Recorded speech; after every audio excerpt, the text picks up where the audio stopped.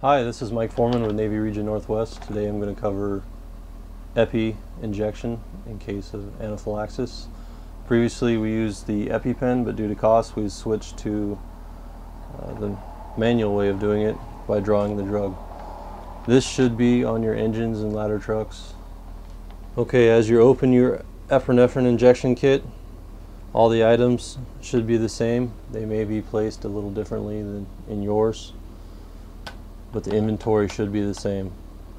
We'll start at the top. There's your pediatric dosing scale. It gives you pounds, kilograms, and then the dose below in each weight section, all the way up to adult. Have your band-aids for when you're done. You have your 21 gauge needle that you'll be injecting with. You have your alcohol prep pads, which you'll cleanse the site with. You have your 1 milliliter syringe. And then finally you'll have your epinephrine, 2 amps, 1 to 1000. I'm going to assume that our anaphylactic patient who's having respiratory difficulty is an adult. Anything over 66 pounds requires an adult dose of 0.3 milligrams. So I'll go ahead and go through the procedures of setting that up.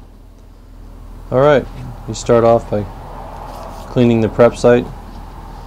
Of course, by this time you've told your patient what you're going to do, explain to them how it'll help them.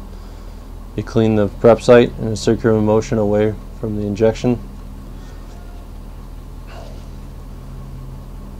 Make sure you have the correct medication.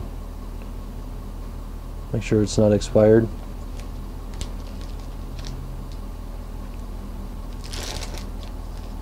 You want to open your equipment while keeping it clean.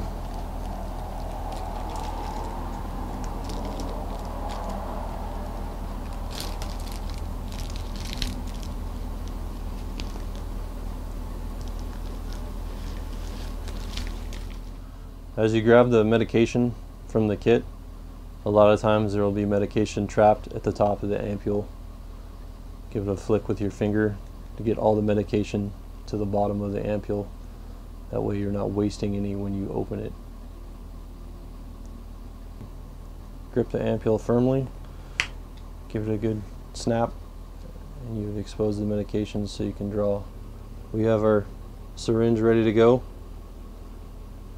We're going to give a 0.3 milligram dose to an adult. We've tried to keep it easy for you. We have a 1 milliliter syringe. It's labeled from 0.1 to 1.0 milliliters. Syringe. Place the syringe inside the ampule to the bottom.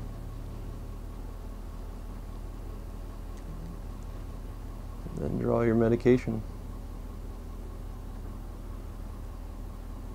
You'll notice an air bubble in the syringe. So I always draw a little past my dose. It's very common to have an air bubble. To get the accurate dose, I'm going to treat it just like the medication in the ampule. Just get that air bubble up to the top, and then push the syringe to your medication dose, which again in our case is 0.3. And now we're ready to inject the medication. We're going to give it a pinch and twist. This turns the muscle fibers and ensures that the medication doesn't push back out. Pull back, make sure there's no blood, and inject all the medication.